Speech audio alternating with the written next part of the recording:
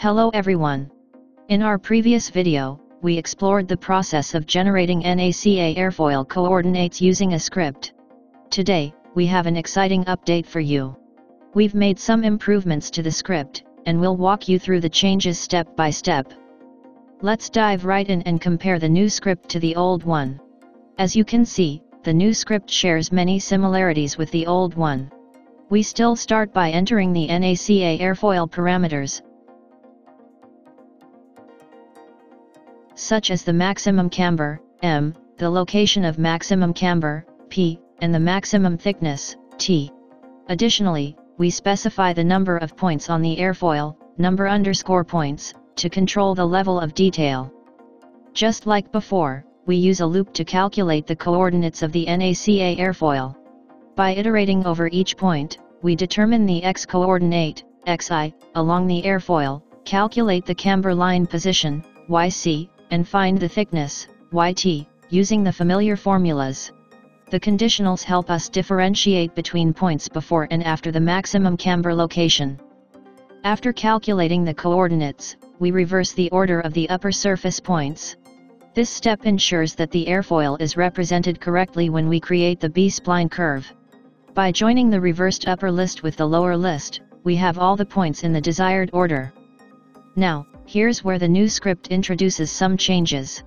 In the old script, we had separate lists for the upper and lower surface points. However, in the new script, we create a single list called points to store both sets of coordinates. This allows us to easily manipulate the order of the points. Once we have our complete list of points, it's time to create the B-spline curve. This curve represents the NACA airfoil in a smooth and continuous manner.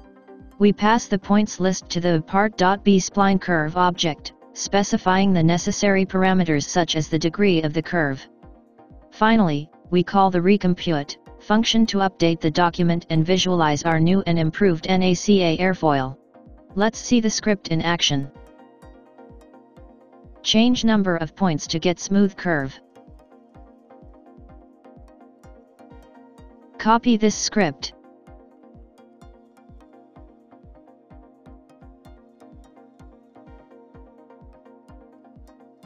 Launch FreeCAD.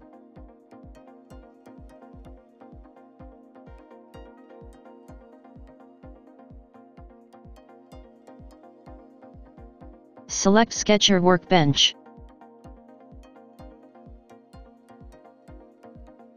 Click here to add a new document. Click here to add a new sketch. Open Python console.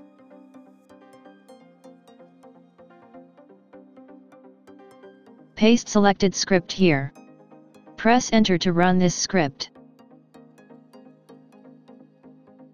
As the script runs, you can see how the airfoil is generated based on the provided parameters. The resulting curve is now more accurate and visually appealing, thanks to the changes we made in the new script.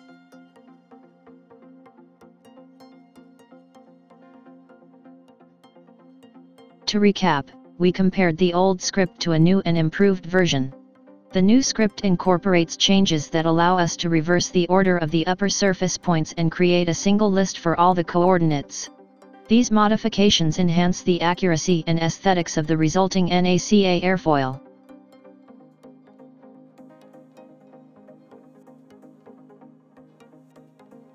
Select Part Design Workbench. Close Active Sketch.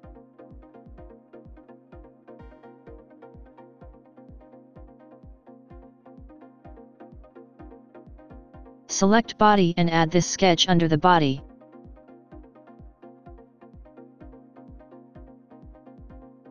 Select Pad tool to extrude this sketch.